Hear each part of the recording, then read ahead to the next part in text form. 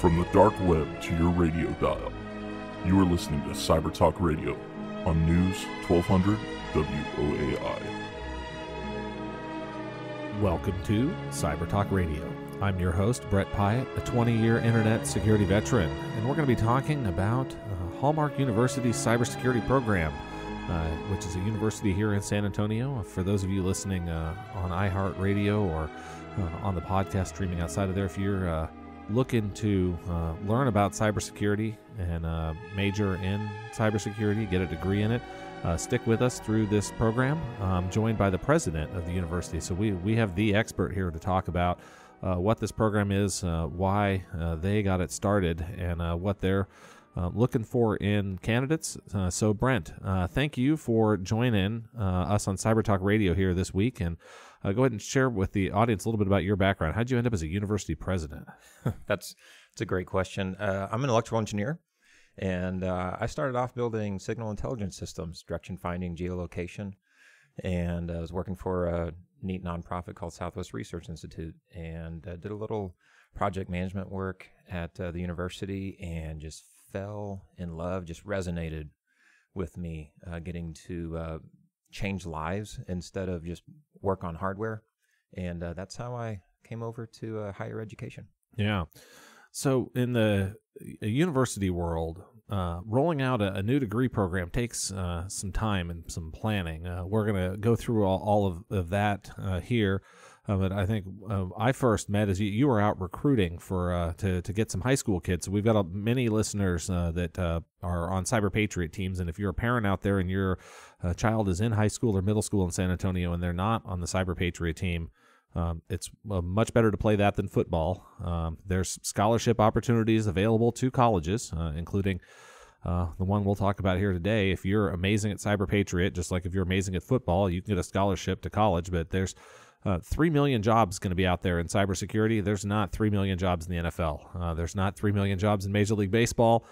So if you want to major in something and get a scholarship in something where you're going to have effectively unlimited career opportunities from now through your whole working life, if you're out there as a high school, or if you're working in something else right now thinking, you know what, it's time for me to go back to school, it's time for me to get a degree, and really build a career and not just have a job, cybersecurity is the place to go.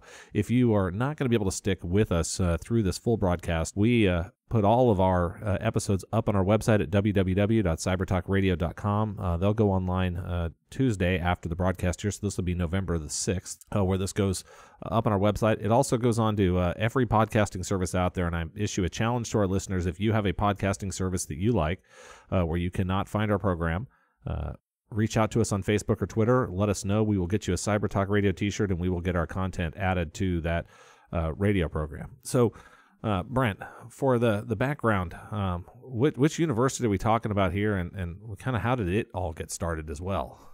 So we're talking about Hallmark University. We just entered our 50th year, and we started off in aerospace, in building airframe and power plant technicians. It's a FAA track. FAA license is the outcome there. Really cool program. And expanded into, there was a lot of electronics manufacturing going on in San Antonio back in the 80s and 90s. And so we were supporting that. As that industry changed, we switched over to computer networking. And as the industry changed, one of our core values or character traits is agility. And we know the environment's changing. So we ended up in IT and cybersecurity as the landscape really changed here in San Antonio. Yeah, and now you've got kind of the combination of the two out in the west side of town here, Port San Antonio, where they're talking aerospace and cybersecurity all together as one. If you wanted to learn more about that, we've had Jim Perschbach, the CEO of the Port, on the program. You can listen to his whole story about what's going on over there. But it sounds like you guys, with being able to have folks majoring in both of those things at the same university, a chance for people to really learn and understand how cybersecurity impacts some of those long-term systems. Yeah, it's as a university, our mission, we are only in high growth, high demand areas. We're not a liberal arts university. We only focus on professionally focused degrees, and we do it in about half the time. And so if cyber wasn't a big deal, we wouldn't be there. Yeah. And whatever next thing happens out in industry that is a high growth, high demand area, we're going to be there as well. Yeah. Yeah. So you guys also have healthcare programs. We have healthcare, nursing, Yeah. and business as well, where things all kind of converge together. You have business analytics, data analytics, and managing all those high demand areas. Yeah, it's another one from a cybersecurity professionals. If you're hanging out on campus, learn as much as you can about the healthcare careers and the health things going on, because our healthcare systems need lots of cybersecurity. That's right. Medical records are one of those special things that credit card number, if that gets exposed, you can cut the credit card up, you can issue a new credit card number. But if your medical records get exposed, medical records have facts in them, and you can't just take a shredder to facts. Facts are what they are. So yeah, I mean, this, I think the opportunity to be in cybersecurity at Hallmark, you're going to be around folks that are working on other business, professionally focused areas that are in the need of cybersecurity, as well as just independently on that cyber program, where it really applies to every industry, but some of the ones where there's both job demand here in the San Antonio area and across the country, and industries in specific high demand need for cyber professionals. Yeah, in addition to having that cross training, our faculty, we have a lot of adjunct faculty, because we have both a day and an evening program as well as online, and so that gives us the luxury of working together with professionals in the cyber industry who are out there protecting our IT assets during the day, and then they come in and teach our students at night. So having that relevant, that very current experience in the classroom is really, really valuable. It's important to not just know the science behind it, but to know the tools that everybody's using, to know what the bad guys are doing on a day-to-day basis. Because when you talk about a changing landscape, there's nothing. I don't think there's anything more quickly changing than cyber. Yeah, it's one of the things I want to make sure we did talk about here during the program is that I'd mentioned briefly at the start on how hard it is to come up with curriculum to get a whole new degree program going. But the cyber world, yeah, how do you guys work through the constant change in what needs to be covered in the curriculum? Well, I think we take a dual business plane approach, or dual business model. So we have the clear customer, that's our student, and they're coming to us for a career is the number one thing. They're going to get a degree, they're going to get some certifications, but really the thing that they're after is a career. So that really drives us to take a second business model approach, which is where our customer's industry and the product that we deliver is our graduate. And so when we do that, that means we have to engage with industry in a very low level, because they want exactly what they are looking for out of our graduates. And so that means they're telling us, they're designing. I'm an engineer, so I'm used to talking to customers. What do you want? What's your requirements matrix?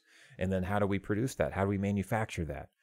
And so they're telling us the skills that they need. They're telling us the degree level that they want, but they're also telling us the tools that they're using. Here's the tool set that we're using. Here's our processes. And because often there's not a textbook that's describing that yet. Paradigms shift, drastically in cyber, and publishers love updating their textbooks, but they're still not updating fast enough to stay up. So we have to stay very, very engaged with industry.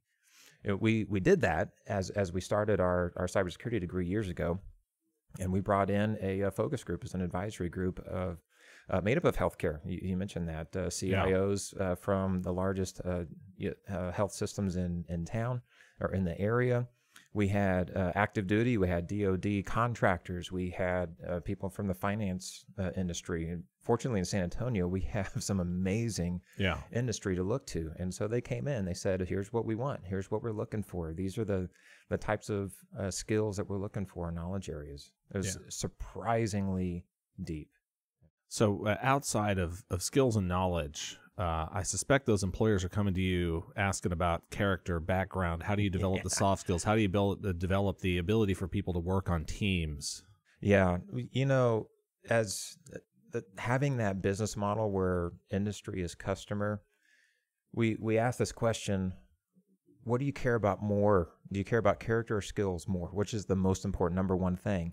And we've asked hundreds of employers that question, and we have yet to have a single employer say skills was number one. They all say character. We need the skills, but to be honest, we know what we do. So if we get somebody with this character thing, we really don't know how to develop character, but we can show them what we do. And so they're looking for character. And I think we really miss it in higher ed, reflecting that type of priority. We focus so much on a skills gap or a knowledge gap, but if there's a character gap that walks in the door, we usually throw our hands up in higher ed. And I think, the military gets it. When you go through basic, they're not teaching you to shoot a gun first. They're actually driving home character. They're driving home integrity and being a servant. Not a slave, but being a servant. You live your life for other people, and so we're really trying to reflect that character development, and it's really having a great payoff. We've never had a student come back and say, when I learned how to configure that Microsoft Exchange server, it really changed my life. But they do come back and they do say, what changed my life is when I learned how to live my life flowing out. I realized I wasn't a great dad, or I wasn't a great person, and now my life has changed because of that. And the cool thing is that employers love it. You get better jobs, you get paid more when you have that character piece, not just the skill. Yeah, no, for certain. And as an employer myself, it's critical because we all want to empower folks now to be able to go do the right thing. And in order to have that internal compass to do the right thing, they have to have that. That's a tricky one to train and develop in the work environment. Yeah, technology is not good or bad in itself. It's a multiplier. It's a tool. It leverages what the person is. And so technology, this is why we need cybersecurity. Technology in the hands of somebody without character is very dangerous, right? And so that's why cybersecurity professionals are needed, but not just somebody who's skilled, because that person with the skills, if they don't have the character, man, you're trusting your most valuable assets, and you're putting it out there with technology. So in cyber especially, it's character is super valuable. Oh, for sure, yeah. With the skills and then no ethics or low ethics, Watch out. you're actually training someone to be dangerous to society, which is hopefully, what's not happening out there. We've got enough of the bad guys, and I've talked recently about where we're headed on some of the artificial intelligence and with botnets and the theft of computers. The numbers advantage of good guys versus bad guys is kind of in trouble in a way, because bad guys get to steal computers. So if they've got 100 million bots out there, that's, I don't know, somewhere between 25 and maybe $75 billion worth of capital, and then $1 billion to $2 billion of electricity every month to power it. It's hard for the good guys to compete with that. So if your computer is not patched and updated, please patch and update your computer, because if not, there's a chance that bad people are using it to do bad things and gain an advantage on all of us. If you're not sure how to patch and update it, Brent would be happy to introduce you to some of the graduates, and they'll get your computers patched, updated, and they would be looking for a job out there in cybersecurity. So if you have questions for Brent or myself, or wanted to ask the program anything else, you can ask questions via our website, Facebook page, Twitter as well, and Hallmark is out there. I've seen them across all these places as well, so you can reach out to the university, and they will get back to you and answer what you have to ask us. So, Brent, you said you went from an engineering background now into to leading the university, and the university's been around for 50 years. So where's it going over the next 50? Engineers have to plan a long time in advance. I'll throw one out here to you. It's like, where are you guys going? So you've got business programs, aerospace, cybersecurity, but from a growth perspective, from a goals perspective. Well, I can only answer part of that. Stay tuned for a lot of great new things coming out from Hallmark University. I mentioned a little bit earlier, as far as areas, the data science and business analytics. It's we get this Google mindset and all this data. Everything's being recorded now, but now what do we do with it? Yeah, and so you've got to have high order math. You've got to have database skills, and for a business leader to be able to make decisions now on all this data, now you got to have folks who are expert in being able to use all that data. So it's not just somebody at Google where, positions at Google where you need these big data type jobs. Everybody's going to start needing those big data type jobs. So that's a strong area of growth. And of course, you probably heard UTSA's downtown campus. One of their buildings or schools is going to be centered on data science. So it's an area of big growth. That'll probably be, I mean, one of the number one new kind of science degree programs over the next 50 years will be data science. And we're just beginning to get into this data revolution where it's now becoming very affordable for businesses of all sizes to store information on everything that they do. And now the computing power, if you have someone trained to be able to use that, is affordable to the point where you can mine that information and make better decisions more quickly and more affordably out of it. So if you went back 20 years ago, computers could store things, but we could really only store the most valuable stuff. So if you were going to store some data and it costs you $1 million to store it and it costs you $1 million to analyze it, then you better be making a decision that's worth at least $2 million. But now you can store information for hundreds of dollars. You can analyze it for hundreds of dollars. And now really almost all the decisions you're making inside your business should have some level of data tied behind it. And this is, it all plays back together, because if you're keeping all of this valuable information that's allowing you as a business to make better decisions, you need folks to keep it safe. That's right. So in the second half of the program, I'd love to dive into some of the specifics around how you guys go through a degree program in, is it 28 months?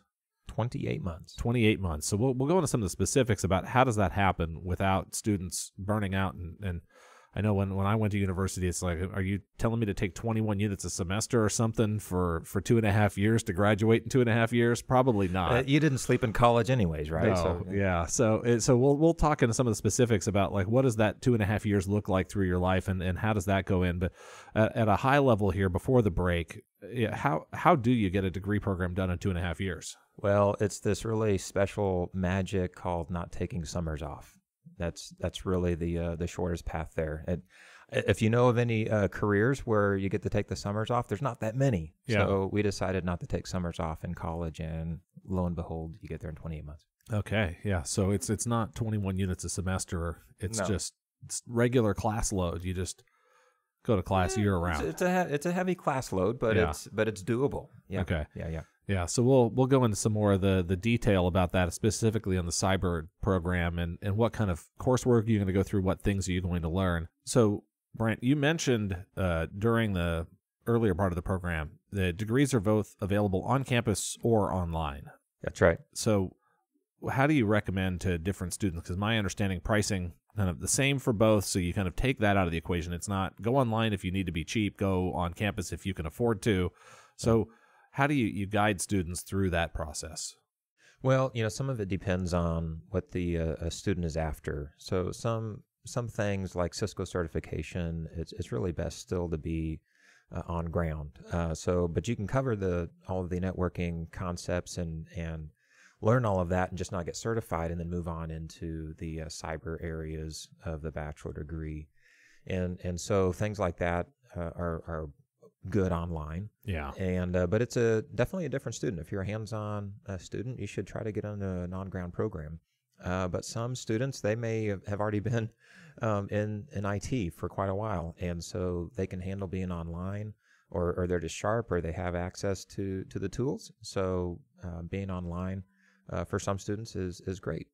And so if you're going online, is it online on demand, or is it online with a fixed course and fixed lecture schedule? So do you have to log in for 90 minutes on Tuesday from 10 a.m. to 11:30, or how does that work different versus classroom and online? So overall, the schedule is the same as far as weekly, but it's asynchronous. So there are no lectures that you have to be at a certain time be attending. So you're covering your material in an asynchronous manner, on your own time. The due dates are still about the same, though. So every 3 days, you're turning in a significant assignment. Yeah. So that's one of the, I think, big benefits. Maybe if you are out there and you're a working professional, online would let you fit the coursework into your schedule, versus on campus, if you've got a professor in the classroom, you're showing up for class at 10 a.m. or you're missing the lecture. Right. And we also have evening. So we really have a variety of options. And often, what a lot of our students do is they'll come full time as a student only, and what would be the equivalent of an associate's degree. And we have associate degrees as well. And they graduate with that and get a career job, and maybe not a fully career job, but it's a great IT job. And then they switch over to evening while they're working their day job and finish up their bachelor degree in the evening, or they switch over to online or something like that. So you can actually switch along the way, and we've got a master's degree coming in cybersecurity as well. Yep, stay tuned. And so we can really work with an individual for many years and throughout their career. Yeah. So, and this is one, I guess, then per semester or quarter. Are you guys on a semester or quarter system? Well, so semester credit hours, but we do it in 8-week terms. Okay. And so instead of a 16-week semester where you're taking 5 or 6 courses, every 8 weeks you're taking 3 courses. So you do that 6 times a year. Okay. And so could I go back and forth between on campus one term and then online the next term? You can. It's one of these. This look at his face is like, we really don't recommend people yo back and forth like that. That's right.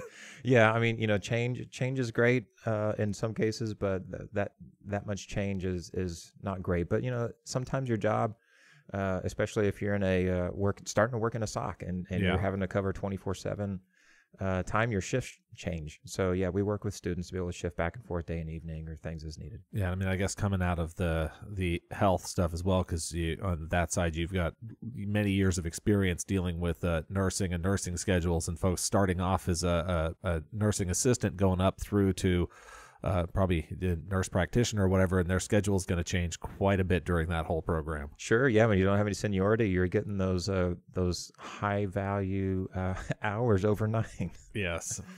The good news is it pays well. The tricky part is, you're not in control of your own schedule. That's right. Yeah. So, with this cyber program now, so you guys have graduated your first class or second class of students. How far through and how long have you been up and running? Well, so we're not in a traditional schedule. We have class starts every 8 weeks, so 6 times a year. Okay. Day and evening and online. But that also means we have graduates coming out every 8 weeks as well. So we've had graduates starting to flow out of our cybersecurity program, and so they come out every 8 weeks. We just had a batch graduate last week. Okay, so then there'll be some more graduates before the end of the year here, then potentially. That's right. Right around the end of the year. Two more sets, yeah. Okay, so for the application process here, so if you're starting new groups of students every 8 weeks, I guess if I'm in high school right now and I was thinking, you know what, it's this time of year, it's November, I've got to get my applications in for these universities so I could start next June. It feels like y'all maybe move a little bit more quickly than that. We can. I mean, we can move very quickly, but this is still the best time if you're in high school to start taking a look, because especially for scholarship applications, you mentioned earlier CCDC, and maybe we'll talk a little bit more after the break. But we have some scholarships that take a little bit of process and review, so it's best to go ahead and get in early and get your slot taken there. Yeah, that CCDC is the Collegiate Cyber Defense Challenge. It's the collegiate level of Cyber Patriot. So it's a national sport competition. Instead of getting your head banged around in a football helmet, which I did as a kid, they did not offer Cyber Patriot as a team sport when I was in high school. I wish they did. This is a chance for your kids to do that, and they can go on. They can play that in high school. They can play that in college. And as Brent's mentioned in there, if you wanted to get in for one of those scholarship applications, November here is now the time to fill that out and to get going and get lined up there so you can enroll and play in the next season coming out here. Absolutely. Yeah, we don't have a football team. No. So, or a basketball team, but we do have a CCDC team, and so we give out the equivalent of athletic nerd scholarships for the Cyber Patriot players coming out of high school. Yeah. So we're going to take a quick break here for those listening on the radio at 1200 WAI for a news, traffic, and weather update. If you're listening to us on a podcast, on the rebroadcast or replay, you will have a brief pause, and then we will cut right back into the program. If you aren't going to be able to make it through that break with us, you can listen on Tuesday, November the 6th. It'll go up on the internet at www.cybertalkradio.com. And we will be right back after the break.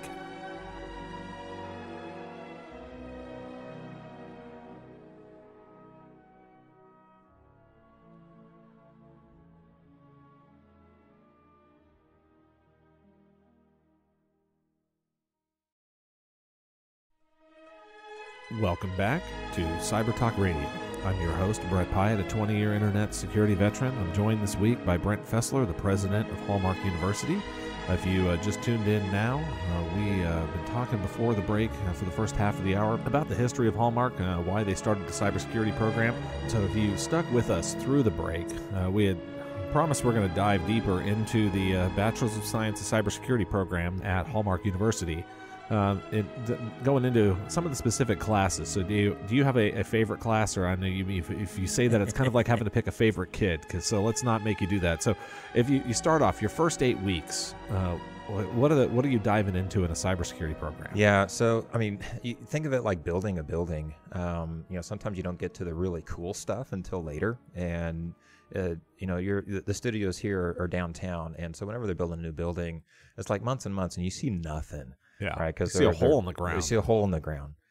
We try not to do that. So first term, you're jumping in, but you're jumping into foundational things in the PCs, and so you really think of it as building a very complex and very broad structure that goes into a cybersecurity professional. When we sat down with industry to design this degree, I was surprised at how broad they're looking for, but you really can't get around it. You think of all the disciplines that come together to make a good cybersecurity professional. You're not a network administrator, but you need to know how networks work in a very detailed level. You need to know about firewalls. You need to know how Cisco switches and routers are set up. You're not a network administrator that needs to know how to configure Microsoft servers and Linux servers, but you need to know because that's where all the data is going. Yeah. You're not a database administrator, but you've got to be able to dig in and get to the data. You're not a statistics major, but you got to be able to do some pretty crazy math. And you're not a business major, but you have to understand why these services are valuable. That's one of the things in Cyber Patriot, especially CCDC, is you're graded on what services you keep up, but in a business network. Yeah. Right. But so every service is not the same. Some services are more important than others, more valuable than others. And so as a cybersecurity professional, you have to know what's valuable in a business. So it's crazy. You're making a business professional, a database professional, a network professional, an OS professional. And you got to think like a bad guy. You have to be suspicious and all these things. And you put all that, you wrap that all up into a degree. So what I heard out of that, and I'll come back and ask this a little bit of a different way. I'm not my first 8 weeks, or it's not English 1, college algebra 1, and college history. Well, so first 8 weeks, you're getting through a success course, getting adjusted to college. And but you're jumping right into A+ course, and so IT fundamentals. You're not going to be a PC technician, but that's kind of rite of passage. You have to know how memory and how everything works in a PC. So you're at least jumping in and not having to sit through nothing but general education type courses. Yeah. So while you guys go through the program in 28 months, it sounds like you'll go through and you'll get a mix of what I would consider classes in your major and the extra courses you need to round out a full degree program all throughout each of the 8-week periods through the 28 months. Right. Yeah. Being a focused university and not a liberal arts university, we don't have a huge core. We do have the liberal arts. You can't call it a degree without it. Yeah. And so out of the 120 semester credit hours that make up a bachelor degree, at a lot of universities, 40, 50 of those hours are spent on core things that are humanities or political science. They're important things, but they're not necessarily making you a better cyber professional. So our degree, though, we have those things in there, but it's 30. And so the other 90 hours are very focused. And so you end up getting a lot more focus and concentration on IT and cyber. We can cram a lot more into that same bachelor degree. Yeah, because it sounds like 30 of the courses that you're taking throughout the time are related specifically to your your major and your degree track. Yeah, you might think, hey, 28 months are watering it down. It's actually the opposite. Yeah. So turn the dial up to 11. Yes, 11 is better. So from a funding perspective on this as well, so as you talked about the accredited degree and all the rest of these things, so if I'm a military veteran here in town and I've got GI Bill money, that works. We have actually in the cybersecurity program, over a fourth of our students are veterans, and they're using their GI Bill there. Yeah, that's great. Any of the other federal financial aid, Pell Grants, and those things, our students are eligible just like any other university. And you have a financial aid office, I would assume, if someone needs help working through those things. We do. So that's some of the most complicated paperwork. If you can fill out that paperwork, you can finish your college degree program. Yes, that is the entrance exam. If you can get through the financial aid paperwork. No, seriously, our financial aid advisors are fantastic. They consistently are getting the highest customer service ratings from our students. All in, a bachelor degree at Hallmark University is $60,000. All in, books, everything. Bachelor degree, nothing else. And that's in 28 months. And so just dollar for dollar, it is very competitive with even public universities. But compared with private universities, we're very, very competitive. And that doesn't even consider the time value. So think the average bachelor degree now is almost 6 years that it takes students to get through.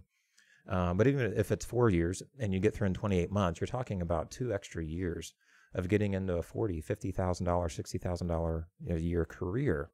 And you've more than paid for, if you had no grants, if you had no assistance, you've more than paid for it by the time you would have graduated from a traditional program. Yeah, no, it's huge. I mean, this is one of the things that's at the high school level where they're starting to figure out, how do you do dual credit programs? How do you get folks to where they can enter college with many of that to shorten that degree cycle? Because that's the only way we're going to contain the cost of education here, is by getting it down from the number of years you're spending in school. Because, I mean, just at 6 years for a degree, that's 6 years you're earning pretty much zero income. You might have a part-time job, but 6 years of full-time, that just even taking the cost of the school aside, the 6 years of not being in the workforce is huge. Yes. Yeah. That sounds like a parent's perspective there, Brett. Yeah. I might be a parent with many, many children that are starting to reach that college age for sure. Yes. Yeah, me too. So in this cyber program though, so you're going to take classes immediately from the beginning in your degree. What are some of the highlight courses as you go through this? So like a computer forensics? Sure. We try to, I mentioned earlier, using the same tools that industry uses. And so when we teach networking as an example, we don't just teach the theory of it. We're a Cisco Academy because employers, they actually want to define their skill sets with certifications.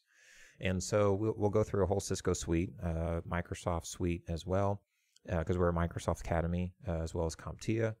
And so you're really getting that foundation laid in your first 2 academic years. So really the first 14 months that you're going through the program.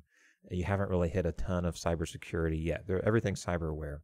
But then after that point, you start hitting in a lot of the domains of CISSP, and you're hitting cryptography and hacking and countermeasures, security and risk management, asset security, security engineering, and identity and access management, those types of things, security operations, some of the management side. There's a lot of domains that go into cyber. Yeah. So the CISSP is, for those new to that, it's one of the longest standing cyber and information security certification programs. It's a certified information systems security professional. And that it covers 10 domains of knowledge, and across those 10 domains, some of them even tie all the way back in physical security and everything else, because as I'm saying, when you're working on keeping systems safe and secure, you have to have a holistic ability to look all across, up and down, left and right on these things, because the bad guys are out there looking for one flaw, one weakness, one exploit to get into the system, and that path that they're going to walk along, if it's not something that you've ever studied or seen, then it's going to go undetected by you, potentially by the security team that you're on, and that's where we run into the problems out there. That's right. Yeah, sometimes you're looking for the bad guy, seeing if they've come in. After they've come in, what do you do after they've come in? How do you recover from that? The forensic side or the recovery side? I think often, Brett, cybersecurity gets grouped into this one big bucket of cybersecurity, but inside cybersecurity, there's a lot of variety, a lot of detail into the different types of cybersecurity jobs and positions, and they even have different skill sets. Some are just like hunters, and you're the security guard trying to keep the bad guys from coming in, but they are going to get in. They say there's two different types of companies, right? Those who have been compromised, and those who just don't know that they've been compromised. Yes, yeah, and it's likely a true statement, or certainly on the side of at least those who have been attacked, and those who do not know that they've been attacked, but that you have been. I just saw one I was helping a friend with today. It was a really highly targeted spear phishing attack. Looked very genuine. They forwarded over and said, "Hey, like, what do we do to stop this from happening?" And it's like, well, I mean, you can stop using email, or you can do some training for your staff to make sure. And then they caught it. They forwarded it over, had that conversation, which is good. If you haven't heard of spear phishing before, it's not what you do down in the Gulf to catch fish. It's one where Brent might be sending an email to his staff saying, "Hey, we need to place a new order for textbooks. I need you to wire this money to our textbook supplier. Here's a bank account." Except that wasn't Brent sending that email, and that wasn't a real textbook supplier's bank account. Yeah, because, I mean, they know you're the president of the university. Like, I mean, we all have to be out there right. on the internet. People know that I host this program. They know I'm the CEO of a company here in town, so my staff gets emails from me all the time that aren't actually from me. Yeah. I mean, that is the constant struggle for a cybersecurity professional. Is you have to do business. You can't just shut the thing down. You can't shut the place down. You have to know where the value is. And I think that's why our advisory council from industry said we really need some business acumen in our cybersecurity professionals. They need to know when they're recommending these security measures, what really is valuable to our company, what's valuable to our business model, what can we just not afford to, if we shut that down, if we put a big lock on our front door, well, we might as well just shut down and go out of business. Yeah. I spoke at an event with a bunch of professionals, so they're licensed professionals in their industry. I won't say which industry, but asked, for folks, how many folks there had received a targeted phishing email. Everyone's hand went up. And then I said, how many? Now, for those of you, if you would like to just shut off email inside of your business, go ahead and keep your hand up. And every hand immediately went down. So, no one's going to give up the advancements of technology in that industry. I mean, they would go back to fax machines, couriers for sending documentations back and forth, or overnight express delivery. Yes. Yeah. I mean, that was what you go even back before the fax machine. It really was courier service everywhere before, and photocopies or typing pools. No one's going back to any of that stuff again. No, you just can't. Yeah. So, in this cybersecurity program, so you have folks graduating all the time, and they're finding jobs. Oh yeah, they are finding jobs. There's hundreds and hundreds of open positions here in San Antonio, just alone, but all over the country. But it does bring up a point, and it's a challenge facing higher ed in general, and specifically in cybersecurity. So in a high growth, high demand industry that's changing so rapidly, the demand is there not for entry level, but for your mid and your high level professionals, and that's actually where the pain point is. Yeah. And so for all these open positions out there, it's surprising how few are actually entry level. And so it's left higher ed trying to figure out, well, we're putting all these skills and knowledge into somebody, but the employers are still looking for a lot of experience. It's something that you here at Jungle Disc have actually done a great job of creating your own pipeline and recognizing we can't just depend on somebody else to create all that experience for us. And so you've been innovative there, but the rest, all of industry is not that way. No, and I'll pick, on one of our bigger cyber industries here in town, and we've had many guests in the program that'll pick back on it, even people that are on the side of drafting these RFPs. So, on the federal procurement side of things, whether it's Defense Department or just any other federal contract, they're asking these employers to staff with multiple years of experience in things potentially that it doesn't exist. It's like, we want someone with 10 years of Bitcoin experience. By the way, Bitcoin didn't exist 10 years ago. So like you can't actually have that, but they want the manager of a team to focus on blockchain with 10 years of experience. So like there's requirements that are getting written. The whole procurement process is a disaster. Hopefully you don't mind me throwing the procurement process under the bus here while we're on the radio together, but we've had on Congressman Hurd from the 23rd District of Texas here. He's tried to introduce legislation to get some of that stuff changed, but we only have, out of all the folks in the current Congress, I don't know what we'll have after this next election that we're just having here, but 5 folks with a computer science background out of the hundreds of folks back there in Washington, D.C., and you wonder why at the procurement doesn't work right. Well, that's some big chunk of it right there. Yeah. But, higher ed can either just be frustrated with it or they can do something about it. And I think that's one of the next areas of innovation for higher ed, is figuring out how to solve that experience gap, not just the skills and the knowledge or even the character gap. And so we're looking at some innovative ways. We do it in some of our other programs by certainly getting the right tools, so not just being focused on theory, but having the right tools, in IT. Having one of our students intern somewhere who not only knows the theory behind, net masking, subnet masking for all you nerds out there, but actually knowing how to log in to a Cisco router and knowing all the commands there. That's huge, because then you can put your knowledge to use, and that substitutes as experience for employers. The other things to do are to, one of the things we're doing on the aviation side, we've talked with manufacturers and maintenance MROs, the maintenance and repair and overhaul stations, and ask questions like, what are the top 5 things that you do? So if you had an apprentice come in, what are the types of jobs that they would be working on? What would you have stuck them on? And so they would give us that list of 5 things. Maybe it's a turbine overhaul or brake job, and so we bring that into our classroom, and we can reproduce those 4 or 5 things so that our students are hitting the high points that they would be getting in an entry-level job anyways. You don't have to work that much harder. You just have to be a little bit smarter and reach out into industry more. That's what a good manufacturer does, is you got to get in touch with your industry. You have to understand what their needs are and build it in. You can't just be frustrated, at a customer being too demanding.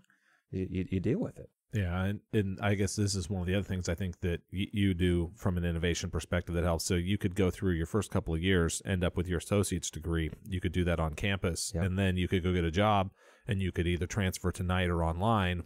And then by the time you get your bachelor's degree, you have 1.5 years or 2 years of work experience in a professional setting, so you can check both that work experience box and the bachelor's degree box at roughly the same time. Well, I hope my son's listening. He is a freshman at Hallmark University, and that's exactly the advice that I'm giving him. In about 12 months, he's going to be very, very employable because of the experience that he has in the classroom. And so get a great job, start building that experience. You get to know your employer. And having a flexible educator is, just knowing what your students need as well, and being able to work together with them. Yes. So for this season of CCDC coming up, so how's the team coming together? Is there a position you're still looking to fill? Because we've got some listeners out there that are going to finish up high school here in the next 7 months, and some of them are on of the all-star Cyber Patriot teams we have in San Antonio. Brett, we have a very diverse student population, and so I'll let a little bit of the secret sauce out here. It's incredibly valuable. Just our students in our regular courses, across the aisle, you've got a veteran who may have been shot at in Afghanistan 6 months ago. You may have a single mom. You may have a kid straight out of high school. Just a very diverse population there. Well, that spreads into our CCDC team as awesome. well. So whereas maybe at a traditional university, you might have nothing but 19, 20-year-olds, which are awesome, but they're working together. Our CCDC team may or may not have some cyber professionals who just never got a degree. So they've been out in industry, and they wanted to come back and get their degree. And so they've been dealing with the bad guys. And so it's kind of like getting a ringer on your team. So it's pretty cool. That's good. Yeah. So it sounds like you've got some enlisted or former enlisted folks that, or current enlisted, that are looking to go from enlisted to officer. I can neither confirm nor deny that fact, Brett. Yeah, well, that's good to hear. So for those out there, there'll be links in the recap on the program where you can learn more about the Collegiate Cyber Defense Challenge and stay tracked and follow that league along. We need to encourage more folks out there to pay attention to this. Look, I follow the NBA. I spent this weekend watching some football and those things, and it's wonderful. It's great. It's entertaining. But there's 3 million jobs out there in cybersecurity. Well, we've got to get kids excited about and turn some of these ones who are doing a great job in cybersecurity in a competitive environment into their own sports celebrities, so that those youngsters out there can have role models and see where this goes and where this heads. I mean, from a cybersecurity perspective, information security managers, experienced professionals, 6-figure salaries, pretty common. They are, not right out of school, No. and I think we'd be misleading to try to say that salary is available right out of school. But it's there, and it's not too far out of school, and what you're making right out of school is not bad. No, it's definitely better than ramen noodles and whatever you might have been eating while you were in college.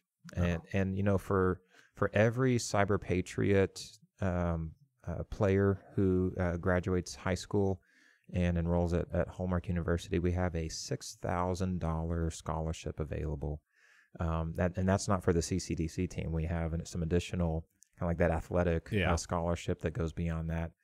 But we have that $6,000 scholarship sitting there for every Cyber Patriot participant, and so that's sitting there. So it'll take 10% off the price of your degree. Yes, it's pretty awesome. Very awesome. So, other things going on around helping make all this stuff accessible. So we were doing some research before the program. You've got some Eastside Promise Zone Cyber Force program. We really do. One of the things that we do great at Hallmark University is making our education more attainable. And you do that without lowering the bar. But when we were doing a geo map of our population a few years ago, we realized that there were certain parts of the city where it didn't just have a dip, but we had complete holes in where we were getting students from. And so in looking at that, we know the potential is there. But the other factors that are causing those students not to pursue a degree in cybersecurity, they don't know about cyber. They don't have any folks living down the street. They don't have anybody in their family who's in cyber, so they don't have those examples. Those programs in high school are coming, but they weren't there. So your 18 to 28-year-olds, the potential is there, but they don't know about it, and they don't know that they're capable of it. And so we have a brand new program. We're building out a classroom space at Ella Austin Community Center on the east side of San Antonio, right in the community of some zip codes. The Eastside Promise Zone are those zip codes. And so those students are going to come in free of charge. And when they get accepted into that program, they will go through a boot camp of some certification courses that will get them down that road. Do I like IT? Do I like cyber? Answer that question and answer that other big question. Can I do this? And so once they get through that, they'll have both of those big questions answered. Plus, we have partner employers who will have entry-level jobs waiting for them while they go into the second part, which is being accepted directly into this bachelor degree in cybersecurity. So we hope that's going to prime the pump, and in a community where it is currently not producing a lot of cybersecurity professionals, and they're close by. Yeah, those neighborhoods are it's closer than me driving up from the north side of San Antonio. So we need to do it. Yeah, no, it's great to see you supporting that and helping there. We've had some kids from East Central ISD over here doing job shadow days and working with us, getting to see the recording studio and getting to see what's going on here in downtown. So hopefully between all these outreach efforts, we can get everyone in San Antonio aware that there's more cyber jobs here than we can fill. That's so, right. Brent, thank you very much for joining us on Cyber Talk Radio. If you just tuned in right now and wondered what the heck we're talking about, go to www.cybertalkradio.com to